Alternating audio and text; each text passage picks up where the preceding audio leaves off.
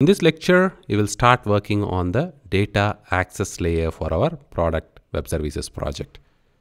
We will create a Pojo class, which is the product class, which will represent the database product table, which has 4 columns in it: ID, name, description, and price.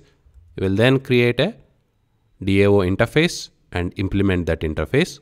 We will provide the actual implementation for the methods in the next few lectures. Go to Eclipse, right click on the SRC folder, new class, name it product. Package com.bharath.trainings.ws.product.entity. We usually call the objects that represent the database data as entities. Finish.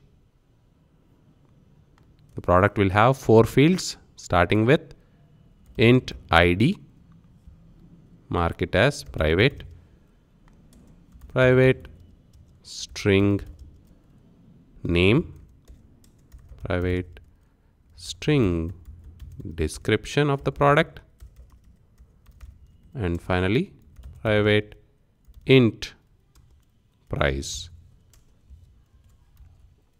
Generate getters and setters. By selecting all of them, right click, go to source, generate getters and setters, select all.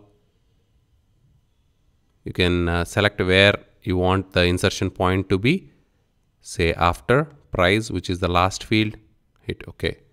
Ctrl+Shift+F to format, and our Pojo is ready.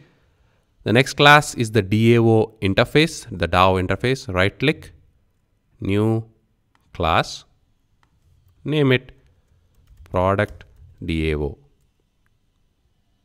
I could have selected an interface, so right click again, say new interface, product DAO. Change the package name from entity to DAO. Finish. We need 4 operations in here for CRUD: create, update, delete, and read. So void create, given a product entity, product. This method should insert a record into the database. Hit Ctrl+1, import the product from the other package.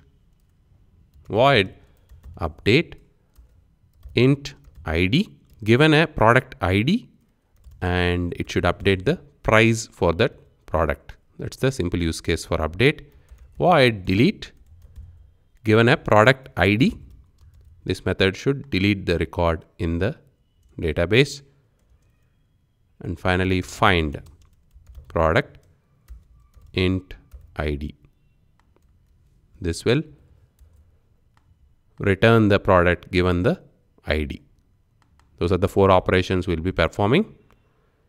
Create an implementation class for this. Right click, new class. Inside the DAO, call it product DAO impl, IMPL, I capital. Click on the add button, search for product DAO, the interface you want to implement, select it, OK, finish. Ctrl+Shift+F to format. In the next lecture, we will start working on each of these methods.